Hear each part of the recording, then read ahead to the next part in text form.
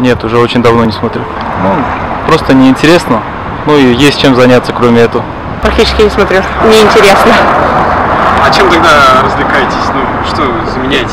Интернет. А что смотрите в интернете? YouTube.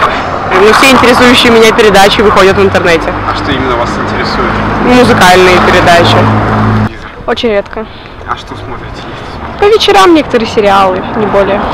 Да, конечно, смотрю. А что обычно смотрите? Ну, обычно какие-нибудь информационные каналы. 24, например, обычно. Ну, хочется знать новости страны. Да, конечно. А что примерно смотрите? Спортивные передачи. Какие? Футбол, хоккей, волейбол, баскетбол. А кроме этого? Новости. Каналы про животных. Как вы думаете, у телевидения есть будущее?